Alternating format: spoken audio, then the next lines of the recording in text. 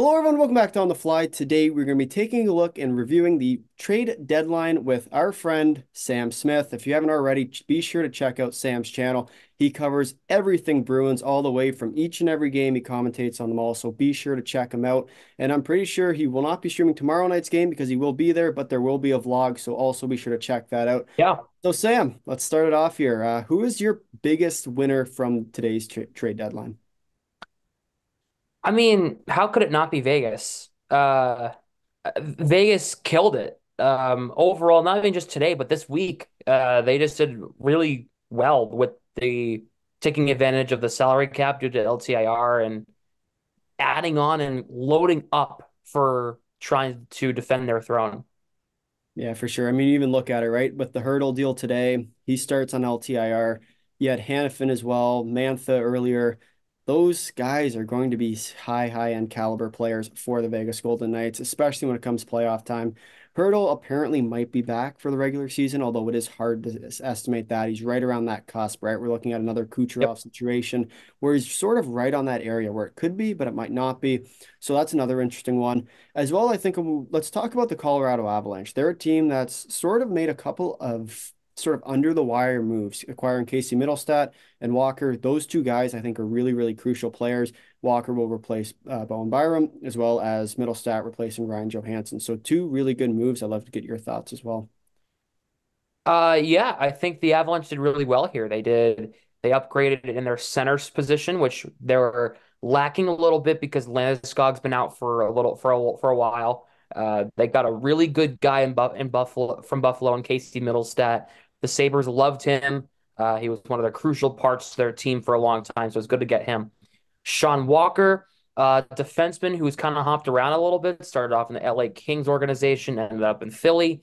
Um, hasn't really had a full-on home. I think with Colorado, he'll be good. And they also did really well here by getting Brandon Duheim from the Minnesota Wild. Another guy that they did really well here for relatively cheap. So overall, the Avalanche, they did really good today and this week. And I think we're destined for a Colorado Vegas Western Conference final. Yeah, 100% agree. That'll make for a heck of a matchup, I gotta say, right? Oh, Those two well. teams are gonna battle it out right to the end, especially with Vegas sort of in that wild card-ish spot as of today, which was really surprising. I mean, if you don't check the standings very often, it's like they started off a little rough, but man, they're gonna have some serious climb in these next few weeks as we make it towards the final play or the start of the playoffs. And then there's two more teams here I want to talk about: Winnipeg and New York. Winnipeg with Miller, Toffoli, and Monahan, all three of those players were basically pretty solid acquisitions. I really like the addition of Colin Miller, former Bruin, as we probably can both attest to. But Mhm. man, it was a good day for the Winnipeg Jets, eh? Yeah, they had a really good day, really good past few weeks. Adding Sean Monahan, who has exploded with the Jets ever since he showed up. And then today, getting to Foley at 50% retained for two picks. That is a steal. Toffoli is a scoring threat in the top six in any team in the NHL. And Toffoli only bolstering that high octane Winnipeg offense. And I think that the Jets did well. They ran into some situations in the past week or two where they're kind of like struggling a little bit. But they're finding their groove with Toffoli, who again started off in the LA Kings organization. I was a big Manchester Monarchs kid. Loved those guys. Loved Colin Miller. Loved Tyler Toffoli. So it's really cool to see them back on the same team for the third time with the Winnipeg Jets. So overall, Shoveldayoff and all those guys over in Winnipeg should be really proud of what they did, what they pulled together today. Yeah, absolutely. And you'll probably see Toffoli slide in on that top line beside Scheifele and Kyle Connor as well. That's sort of where I expect him to go. There's also that Mhm. second line where he could slide in quite nicely. Now let's talk about the New York Rangers. Obviously, we're both Bruins fans here. Sam has an amazing channel on the Bruins. Let's talk about some conference rivalries here, where if Boston is going to make it to the Stanley Cup final this year, probably one of the biggest teams that they'll have to go through. Yeah, the Rangers, I mean, they were good before and they only got better. They adding a guy like Alex Wenberg is going to help you win the Stanley Cup. He is a middle six threat. Seattle knew this. Columbus knew this. Wemberg is a good scorer, man. He's going to be a really good asset to that team. Um, Jack Roslovic, I mean, for what they gave up, that's a good deal right there. And Roslovic has struggled with the Blue Jackets, but the Blue Jackets have struggled as a whole. If you put him in a team with a team like the Rangers in the third line, let's say, with Lafreniere and Capo Caco, let's say, right? That's a really good cheat code of a third line. Uh, Nick Patan, I'm assuming he'll be with the Hartford Wolfpack, so I'm not really too worried about that too much. Chad Ruhwedel, that's a good defenseman to have for depth purposes for the Rangers. I think their decor is already good. They have Lindgren, Fox, Schneider, Trouba. They're going to be good defensively. I think he's a good seventh defenseman for that Rangers team. For sure. And I think Patan as well. He has the opportunity, I think, to sort of slide in that fourth line role. Probably Yeah. plays that 13th forward, right? Where if they have an off night where they need a little bit of grit, that's where a guy like Nick Patan comes really in. And okay, as we transition here, let's talk about the Bruins.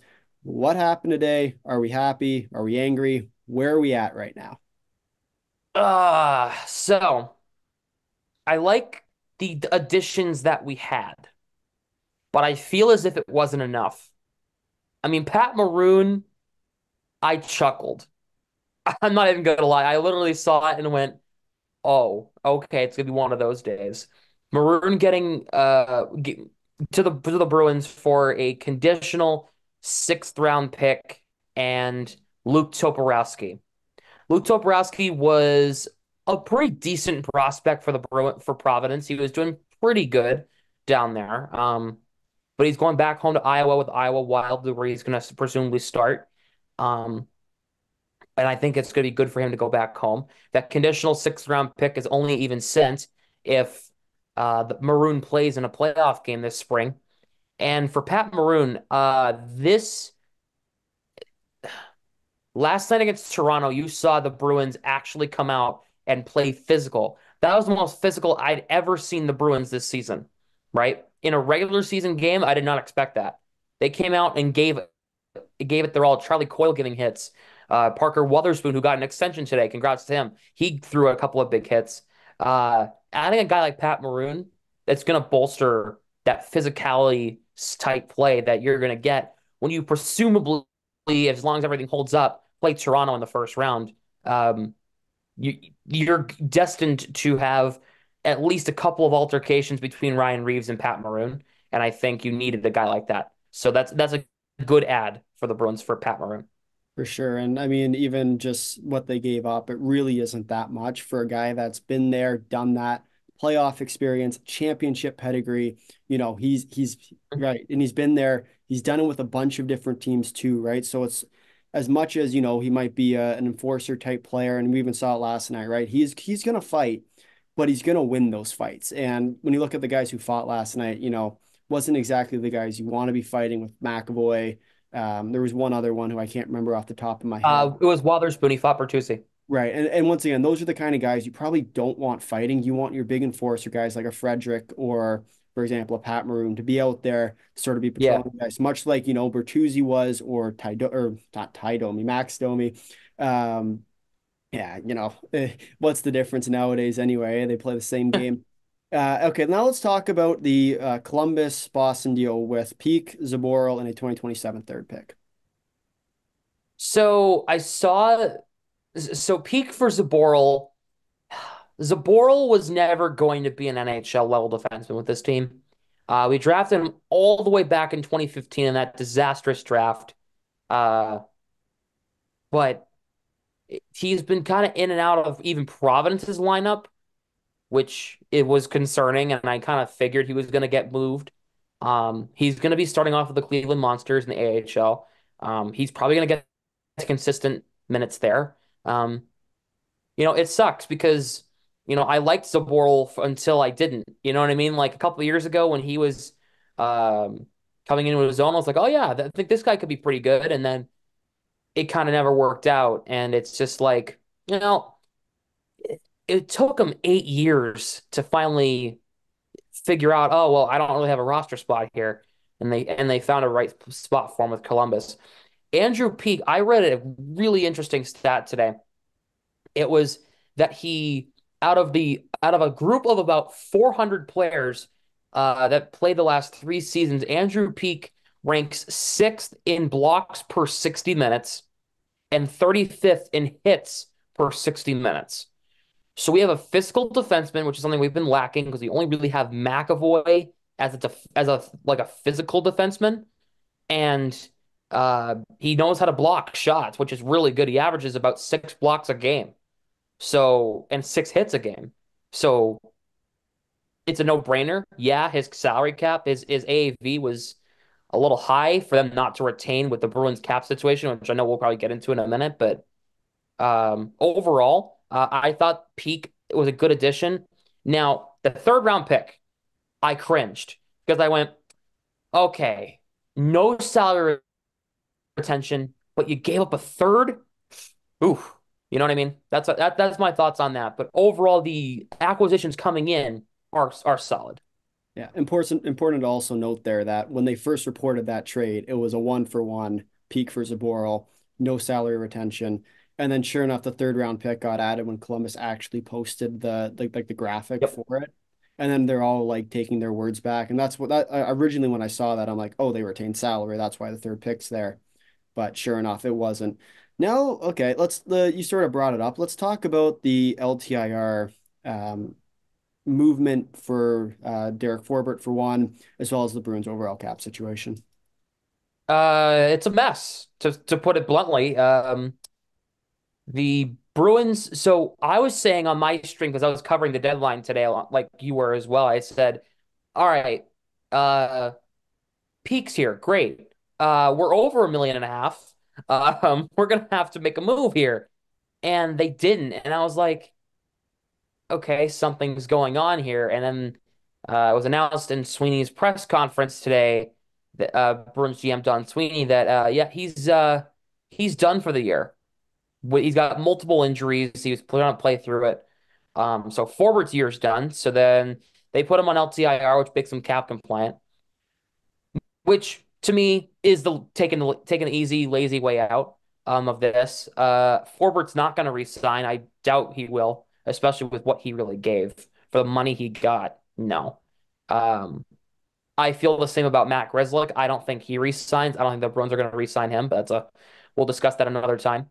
Uh, but they needed to get cap compliant. They didn't do a salary dump like I expected them to do today. Getting rid of any of the four, DeBrusk, Grzelcyk, Ullmark, or Forbert.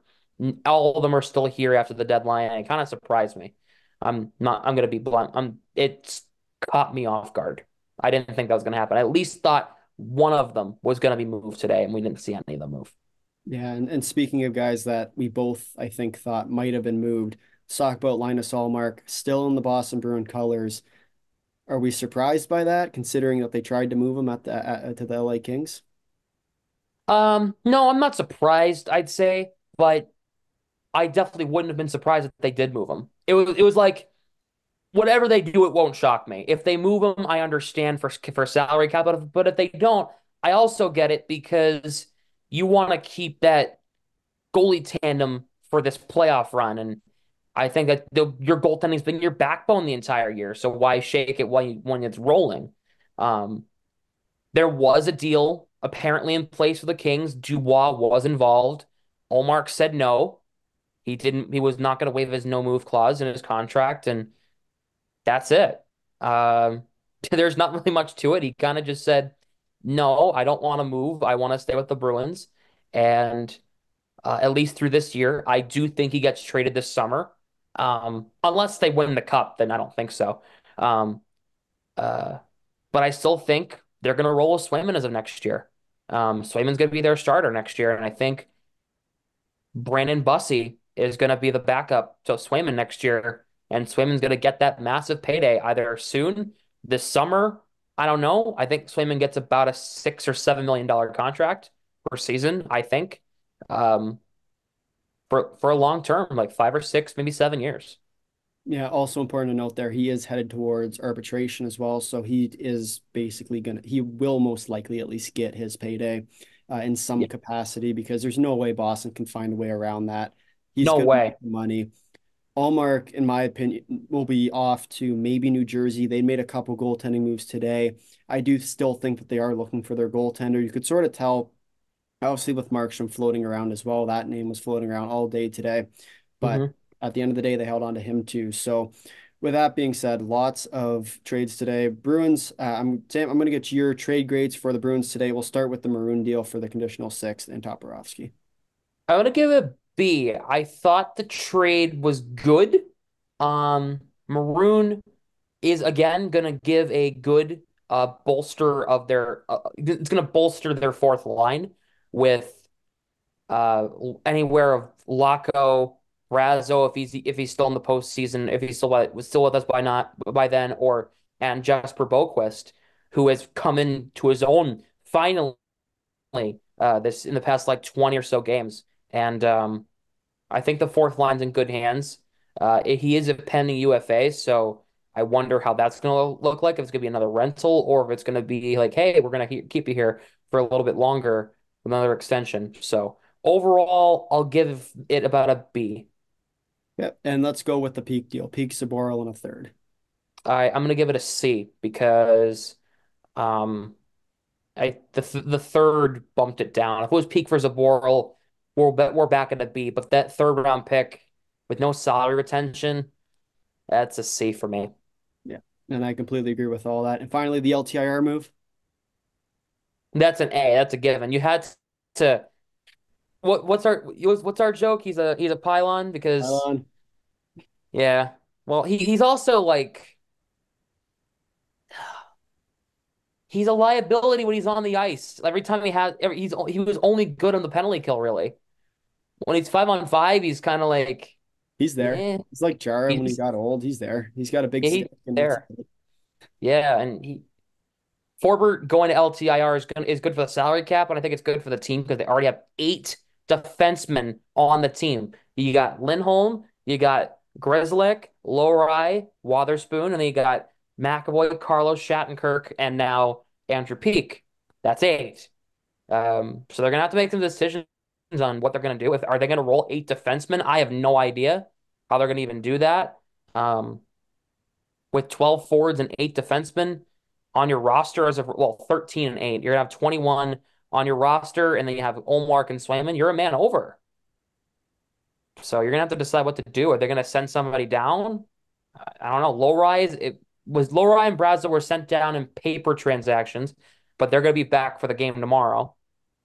um Peak could play tomorrow. I have no idea. I'm going, so uh experiencing a little bit of chaos, but um, I don't know. I don't know. I don't know.